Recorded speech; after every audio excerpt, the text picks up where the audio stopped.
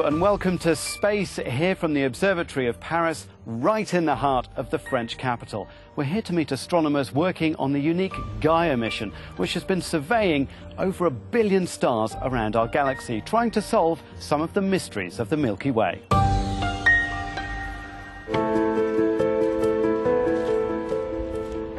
French astronomer Frédéric Arnoux is one of hundreds of scientists digging into the mountain of fresh data from the Gaia Space Telescope.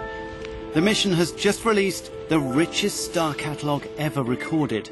The hope is that it will fill in some of the big gaps in our knowledge of the Milky Way.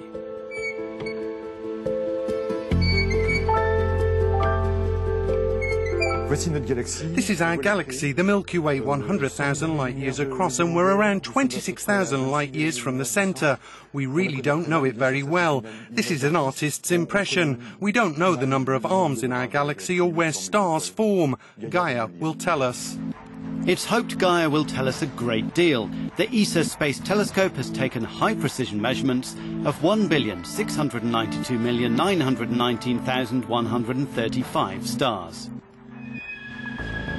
That's over 10,000 times more measurements than ESA's previous mission called Hipparcos. It's a pivotal moment in astronomy.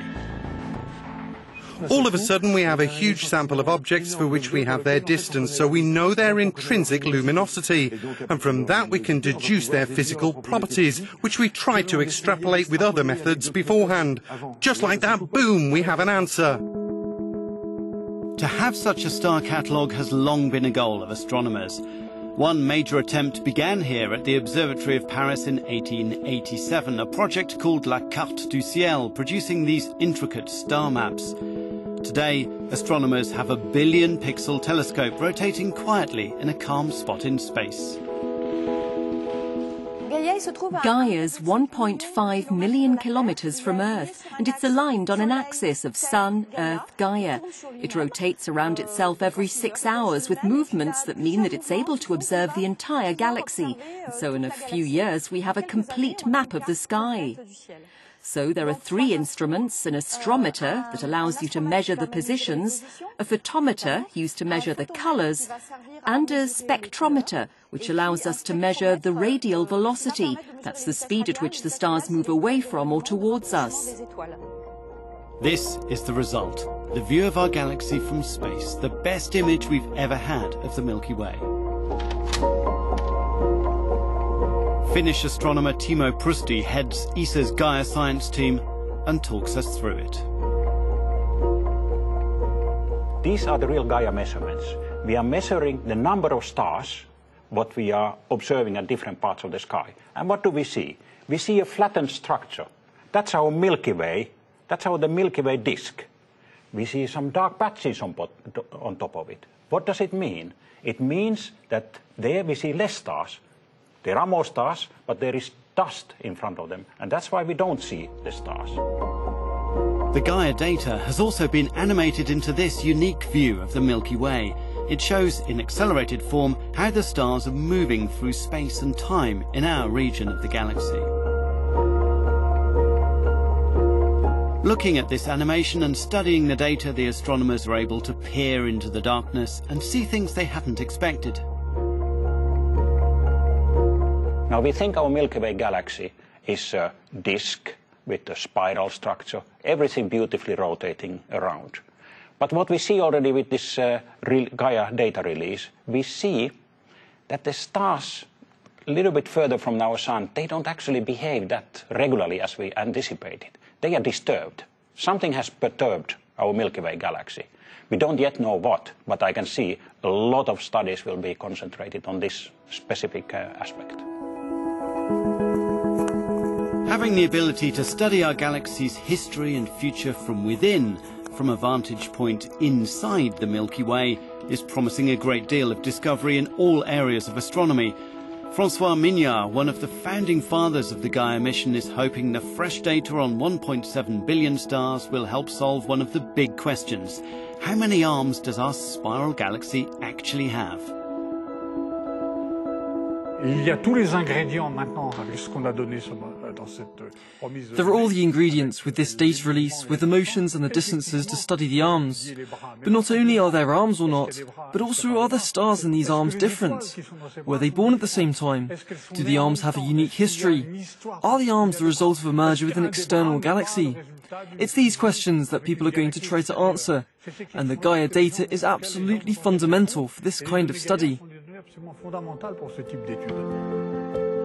Astronomy has come a long way since this observatory was founded 351 years ago.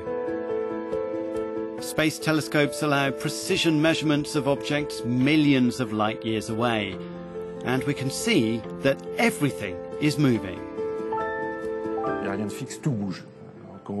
Nothing is fixed, everything moves. The Earth is turning around the Sun at 30 kilometers per second.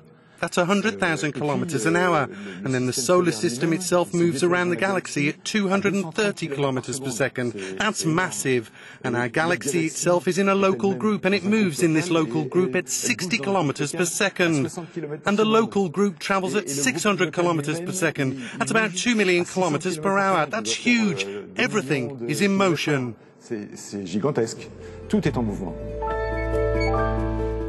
The Gaia data release this spring marks a milestone in the study of the Milky Way. More is coming, with the spacecraft continuing to send down measurements 11 hours a day, and more data releases due early in the next decade.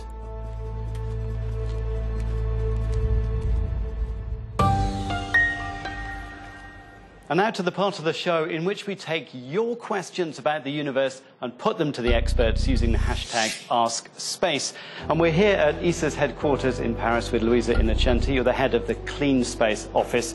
Luisa, we've had a lot of questions about space debris. Isaac Gutierrez would like to know, how much space junk is there actually out there? Since 1957, when we have launched Sputnik, we have launched some 5,000 rockets, which have delivered around 8,000 satellites. Most of the satellites are dead. They have reached their end of life. Some of them are still operational, only around 1,200. Some satellites have also fragmented and have created smaller parts, smaller debris. And today we have some 29,000 objects larger than 10 centimeters, which are monitored. We had another question from Ilaria Cinelli. She would like to know, considering all of this space junk out there, could we imagine recycling it in some way? One day we will recycle. On the other hand, we are not there yet. We first need to learn how to capture debris. It's something which has never been done. It's something which is not easy. And once you learn how to capture, you can also learn how to refuel, change the parts and all the rest. So it's a stepped approach, and in the meantime we will also need to decrease the cost of it, and it will be done in the future. Great, thanks very much for your answers. You can ask your questions about the universe using the #AskSpace hashtag, and we'll try to answer them, and you can follow other space news on euronews.com.